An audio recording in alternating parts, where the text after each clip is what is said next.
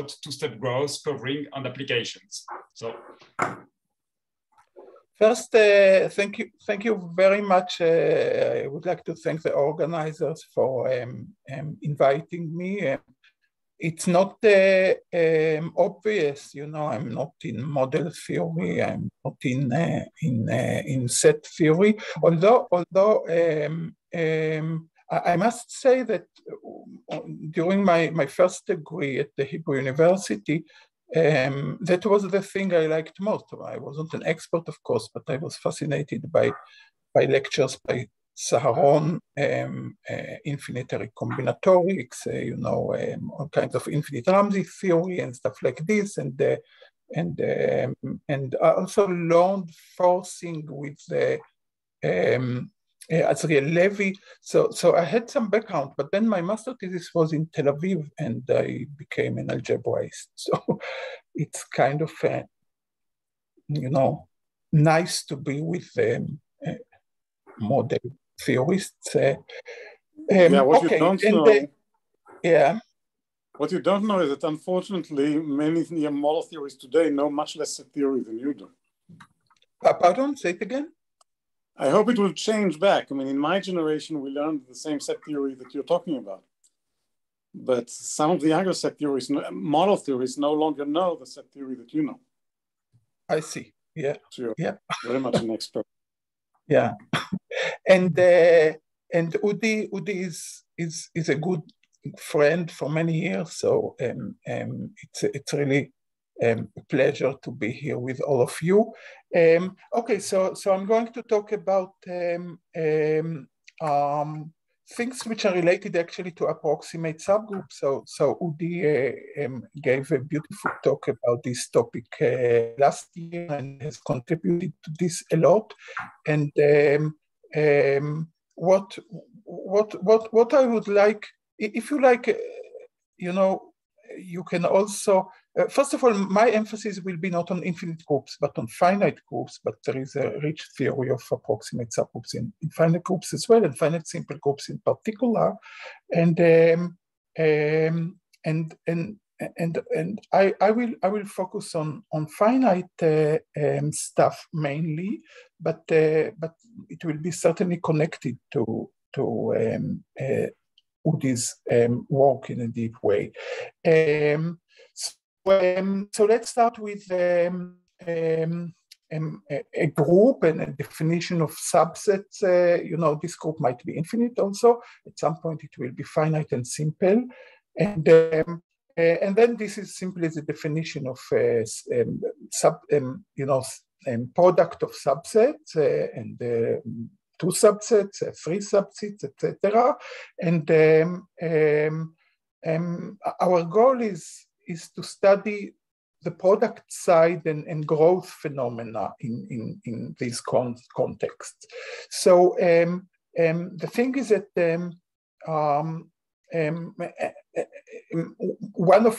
if we focus on finite, certainly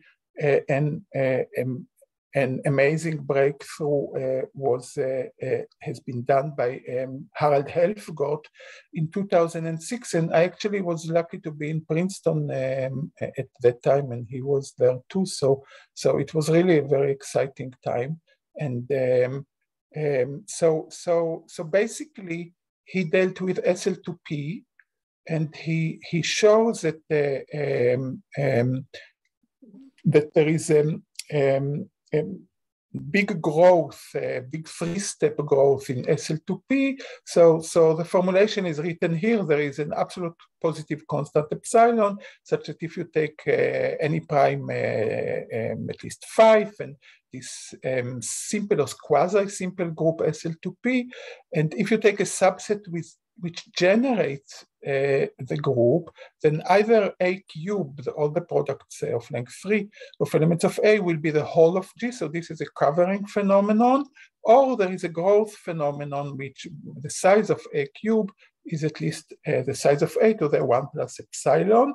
And this is, of course, related to Tau's notion of K-approximate subgroups or groups. And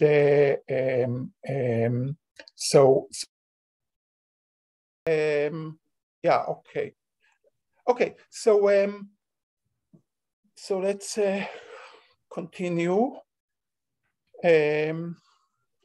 Okay, so we were discussing a growth phenomenon for SL2P in the context of work by Udi and others. So Udi's, you see now I see only part of the screen because your pictures are, wait a minute, אתה יודע איך לעשות את זה בצד, שזה לא יפריע?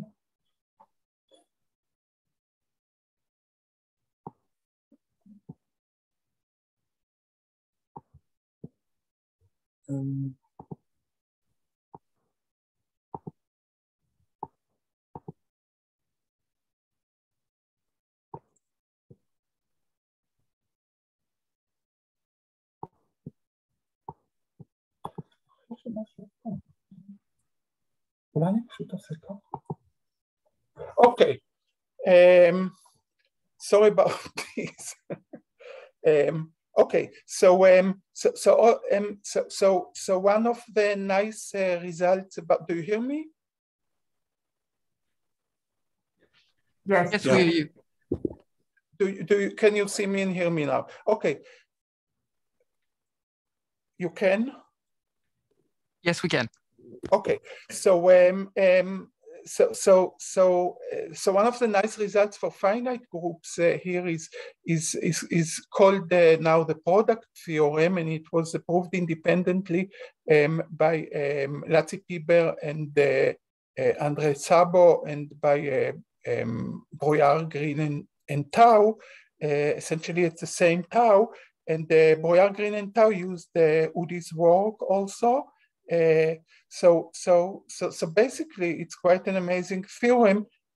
You have a finite simple group of Lie type of given rank, so it's a bounded rank situation. Then there is a positive epsilon depending on the rank, such that if A generates G, and then either A cube is G or A cube is very large, at least the size of A to the 1 plus epsilon. Namely, it is a product theorem, is just the generalization of the Helfgott theorem from SL2P to finite simple groups of Lie type of bounded rank. Okay, now let's deal a little bit with covering too. So that's very much related to Tim Gowers. So G here is any finite group. Mg is a minimal degree of a non-trivially reducible complex representation of G, and we call a family of group quasi-random if Mg tends to infinity in this family of groups. Okay. So for example, if we take all non-abelian finite simple groups, this is a quasi-random family. It is well known. The representation theory is quite well understood. Of course, if we took abelian simple group ZP, then it wouldn't be quasi-random. Now, Gowers' trick says that whenever you have two subsets of a finite group G, such that the product of the sizes of the subset is at least G cubed divided by this parameter M of G. If this holds, then it guarantees a covering phenomenon, namely ABC is a whole of G. And then there are simple consequences of this. For example, if you have just one subset and it has this size, large enough size, then A cube is G, and all kind of if you take finite simple groups, for example, and you assume that at least a positive proportion of the element is the size of the three subsets is positive proportion in G, then again you have that the product of them is everything, it covers G, provided G is sufficiently large. Okay, so we discussed, this is introduction to growth and to covering. Now, the main leitmotif of this talk is to try to go down from 3 to 2.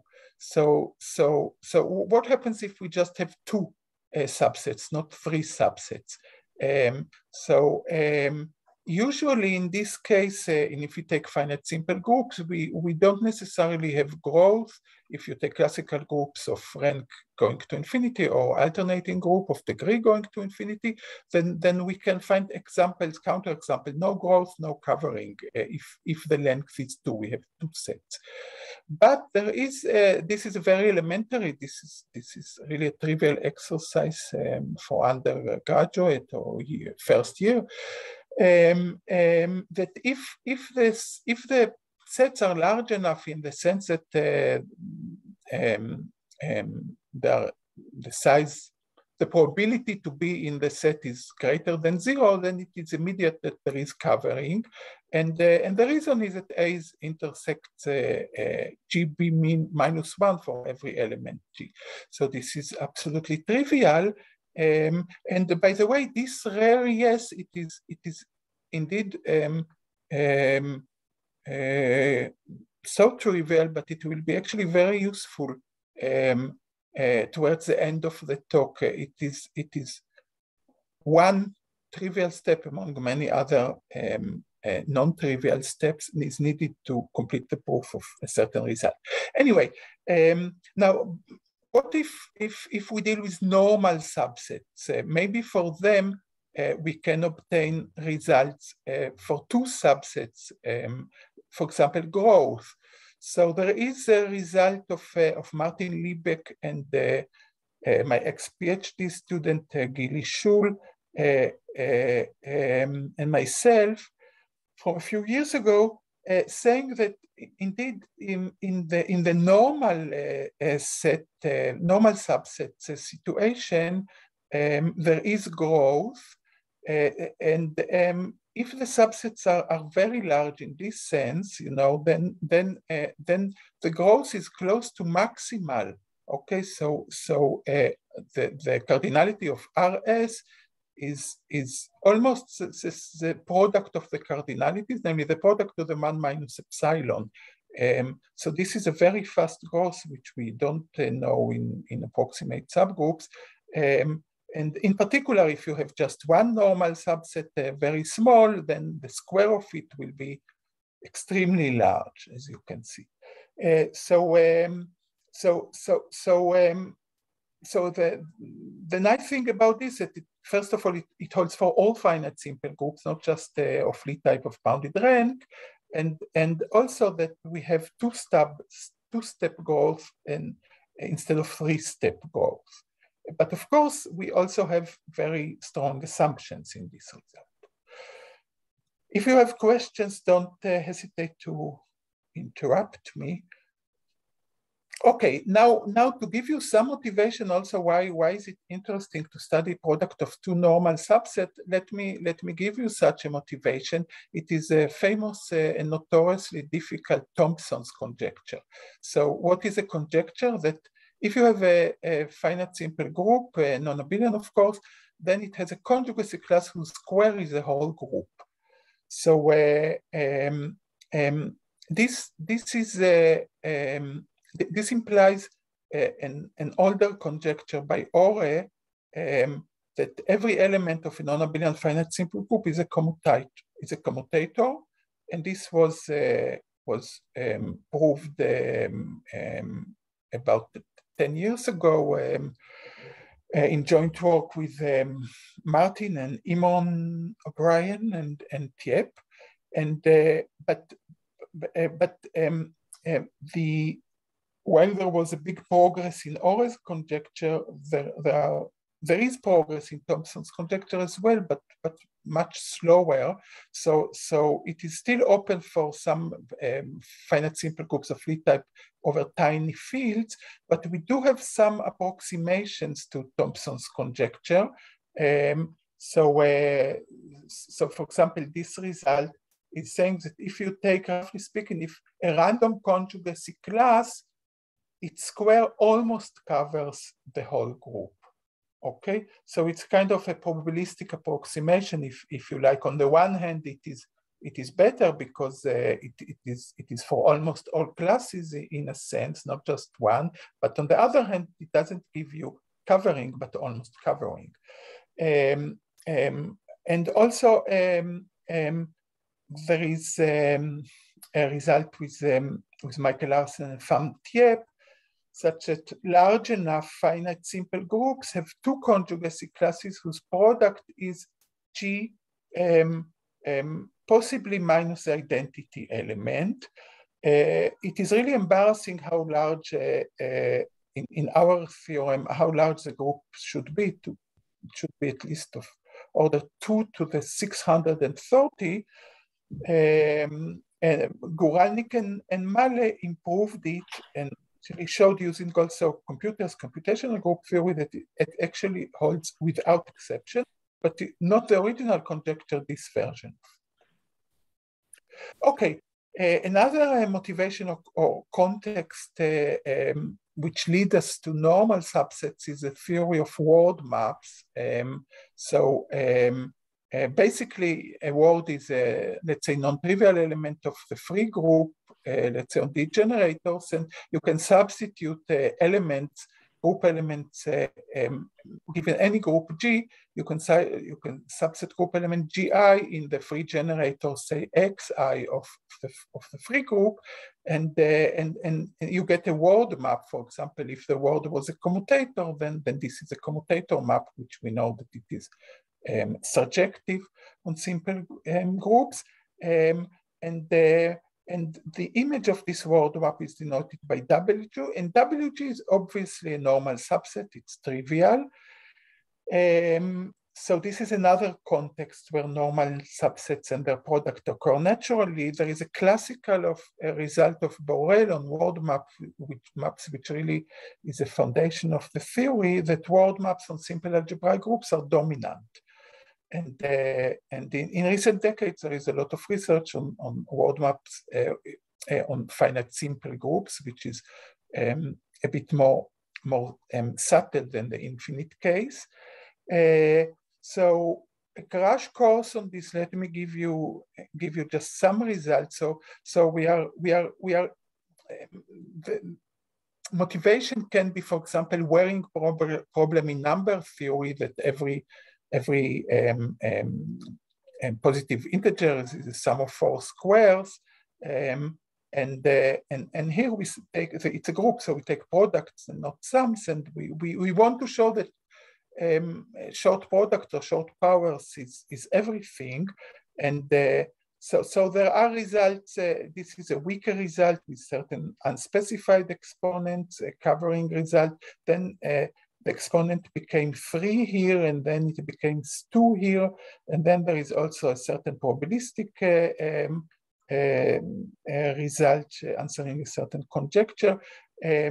But I would like to be quick because we have less time than expected.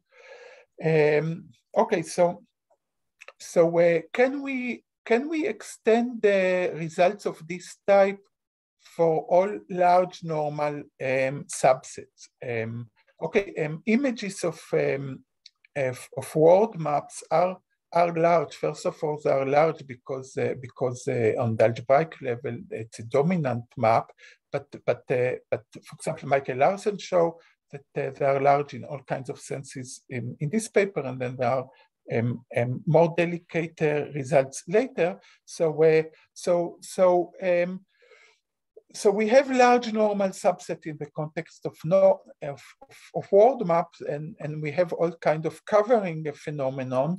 For word map, are they do they hold also in more general context? So the question one is, in this, under these assumptions, does ST contain G minus identity? If G is sufficiently large, finite simple group.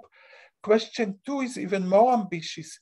Here we want to get everything, but if we choose this element, an element from S at random and an element from D at random with respect to uniform distribution, we hope that to get every element of the product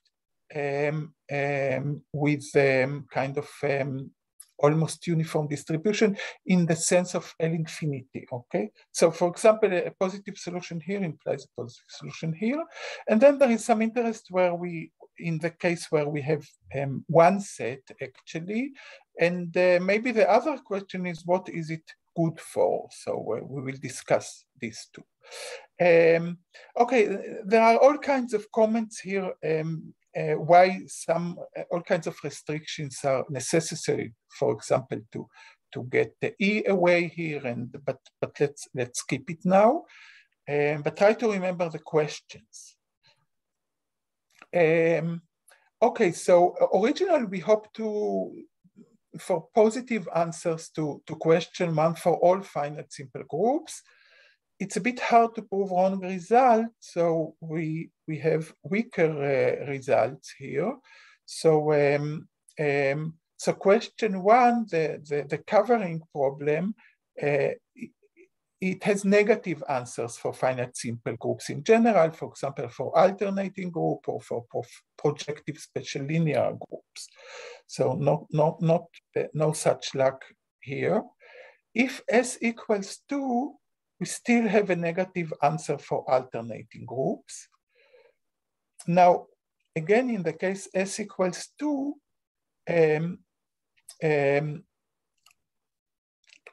question 2 has negative answer for alternating group, and but in the case S equals 2, question 1 has a positive answer for alternating groups. Okay, and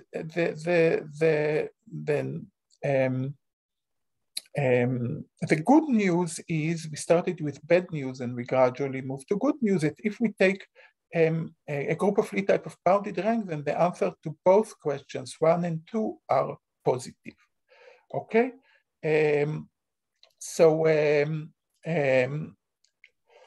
okay, let me skip some short remarks which you can read in the slide, and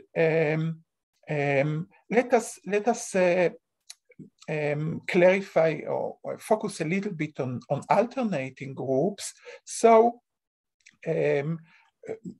if S is T, we get a covering result for epsilon, which is rather fast. It goes to 0 quite fast with the order of the alternating group. So the result is saying that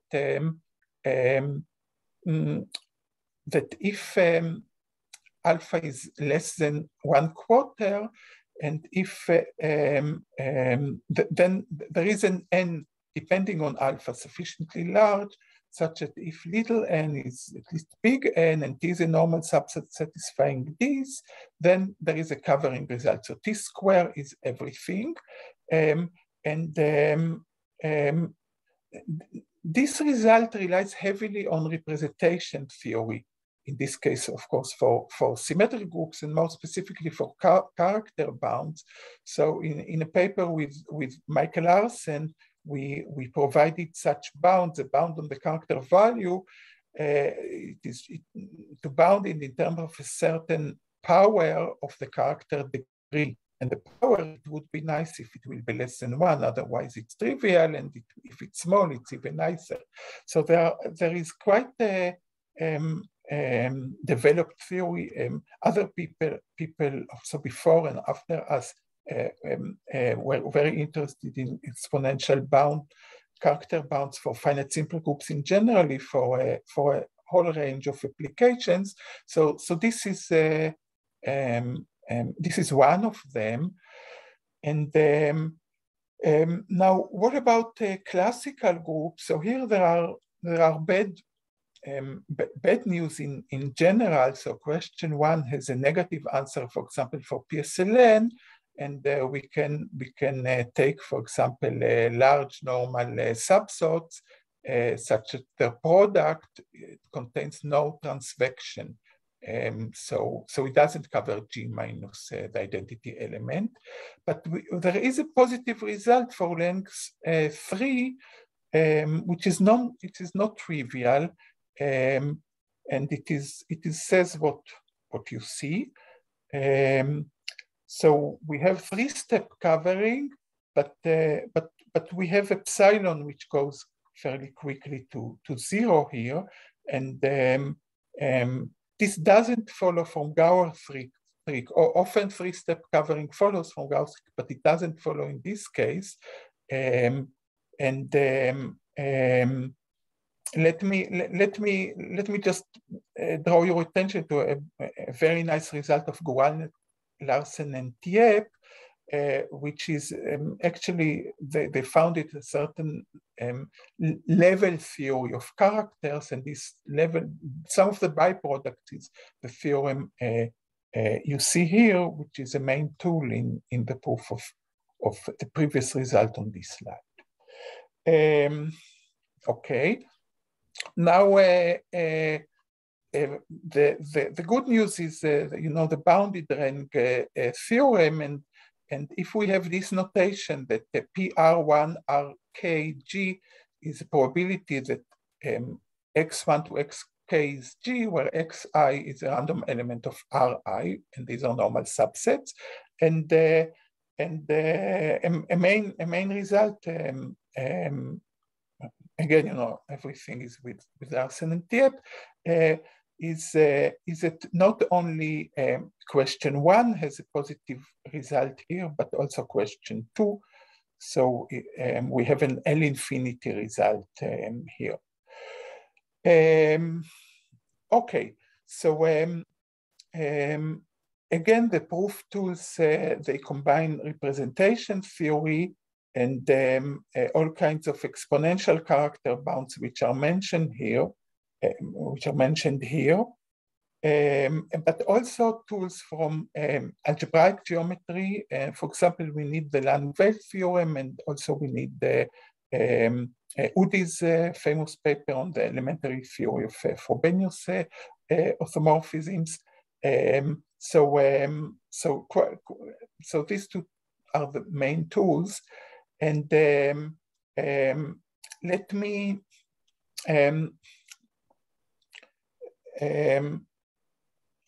let me mention, this is a certain result which is less related to this particular work. It is a bit earlier, but this is simply the result I mentioned before in the bounded rank case,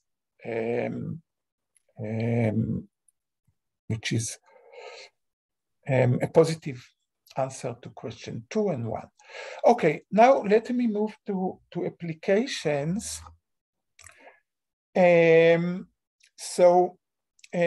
What is the deranged? So we already have some applications to word maps, if you like, because this is a new result about word map. The result is saying, yes, that if we take a random element of the image of the word map of W1 and the random element of this, we multiply them, then we get a uniform distribution in L infinity. A previous result like this was proved by Nikolov and Piper, but it's a 3-step result for 3 words, W1, W2, W3. So again, you see that the leitmotif in this talk is trying to get from 3 to 2. Now, a more substantial application relates to permutation groups and to fixed point free permutations. So a derangement is a fixed point free permutation by definition, and probably you all know that there is a very many fixed points theorems play fixed or kind of fixed point free results about fixed point free maps or existence of fixed points, and they kind of have lots of role in various branches in mathematics, but in permutation groups, there is also an ancient history. So Monmort proved more than 300 years ago, that the proportions of derangements in Sn, the symmetric group, tends to 1 over E as n tends to infinity. And he was actually, people studied it for game, it's not game theory in the sense of Johnny Uman or others, but it's kind of really games with cube or something like this, and trying to estimate the probability of winning or strategies or stuff like this. So this is very old. Jordan proved much later, but still lots of years ago, that if G is a transitive permutation group on n elements, and n, of course, it should be more than 1, then there is a derangement in G. There must be a fixed point free permutation, and of course, this is very elementary to prove. In algebraic structures, in basic group theory, you learn it.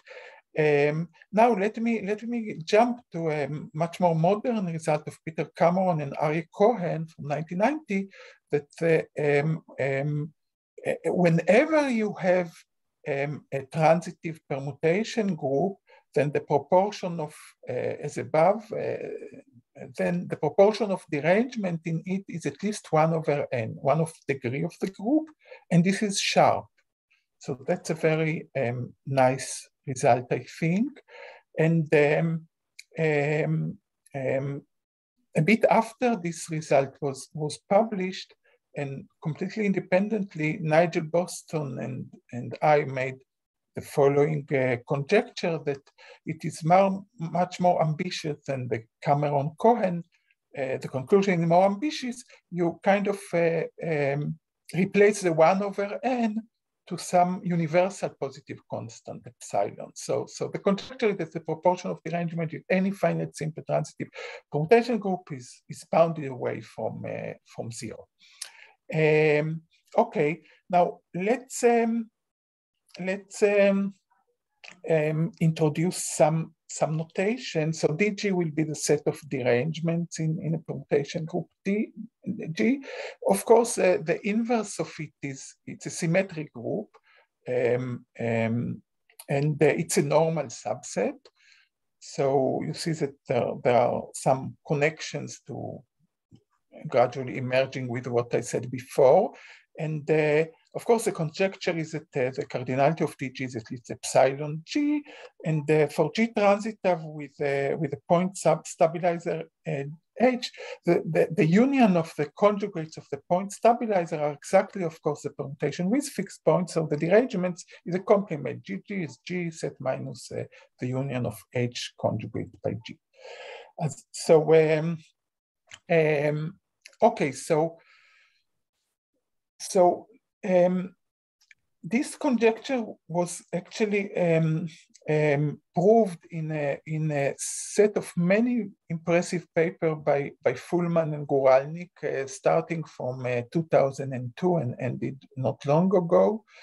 And they proved the conjecture in general. They even proved it for an explicit epsilon, as you see, but for G sufficiently large, and the sufficiently large is not explicit.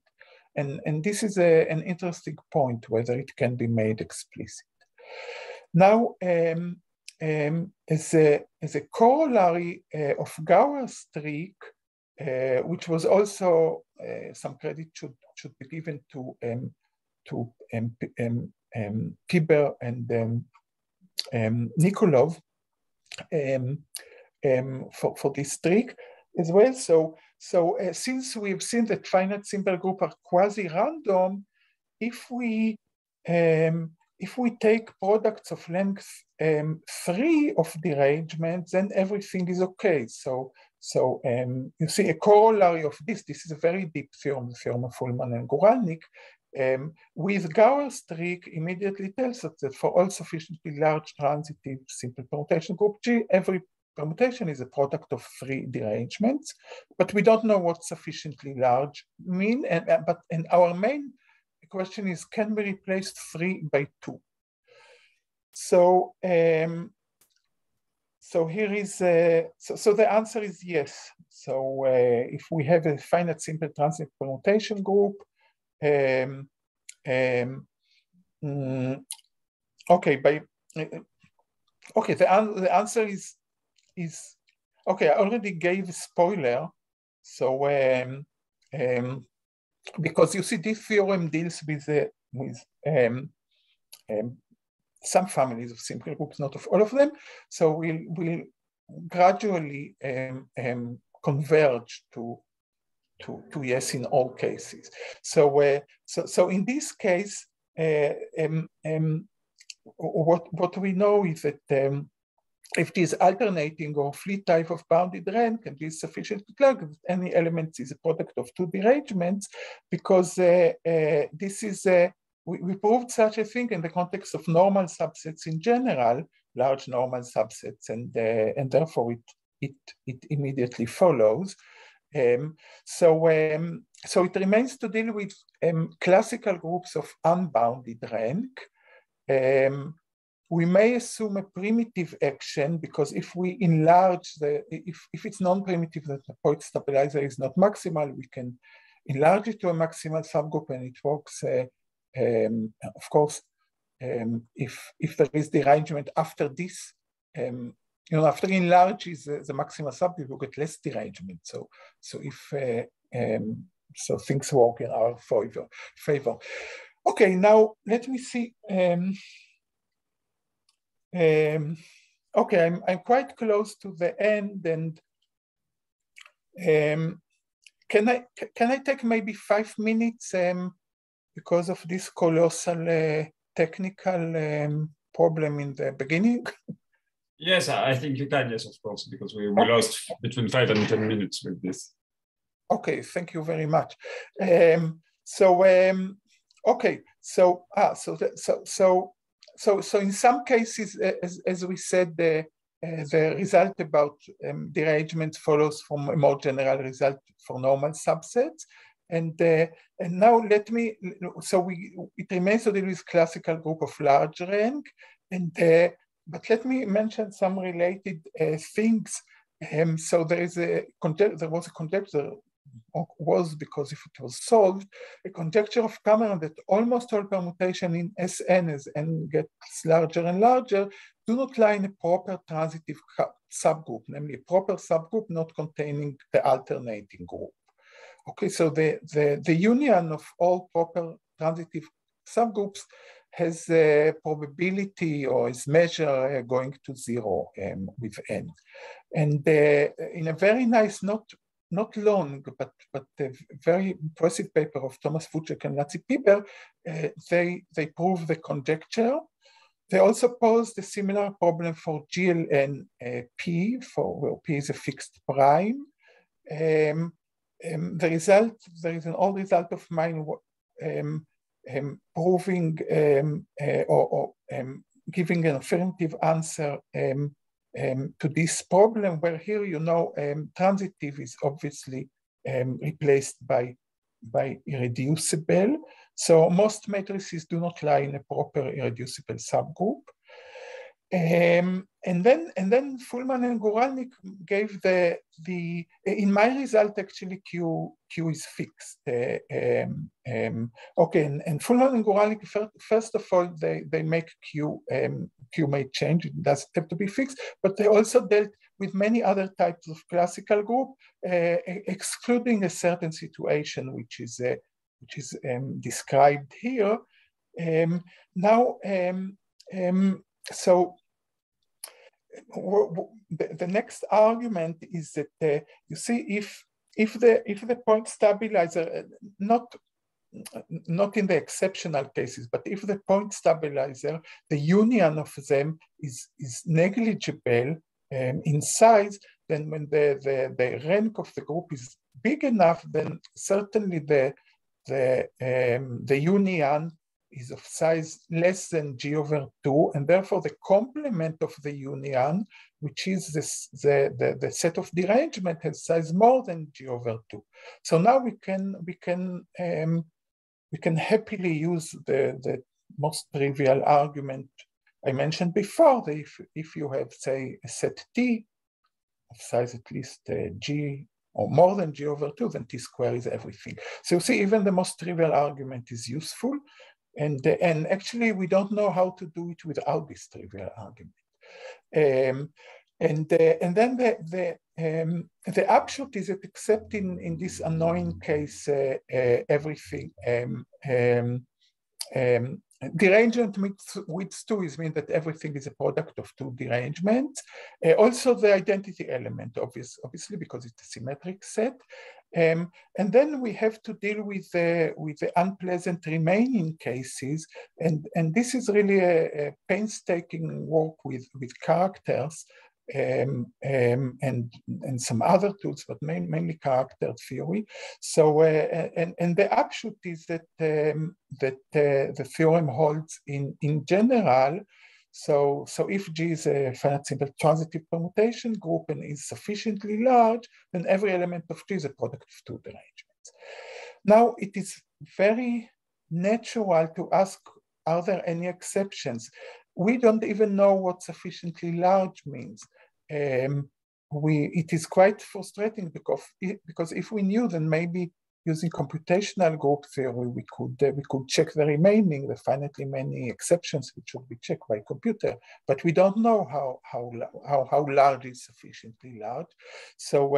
So anyway, we conjecture that there are no exceptions, that all finite simple groups have this property. And Eamon O'Brien helped us a lot with positive computational evidence. So he checked lots of cases which really made our belief in the conjecture stronger. As an appendix, this is the last page. I promised also something about growth for representations. So let's say that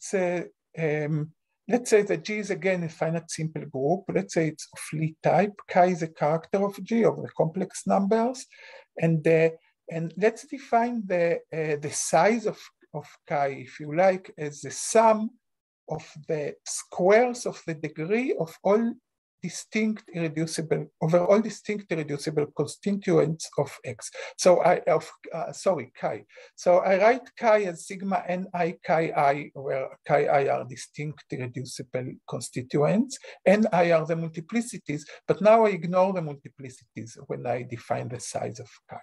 So this is, it's very similar to what's known as a Plancherel measure. It's kind of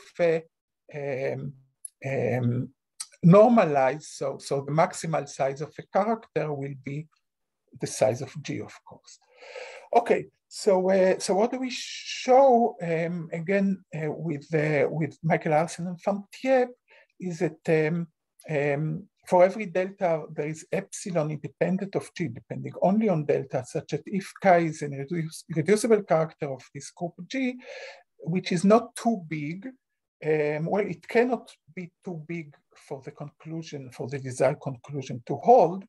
So if we have this character, then the square of it is much bigger than the size of the size of the square of Chi is much bigger than the size of Chi, like in the product theorem, but in 2 steps, not 3 steps. So size of Chi to the 1 plus epsilon.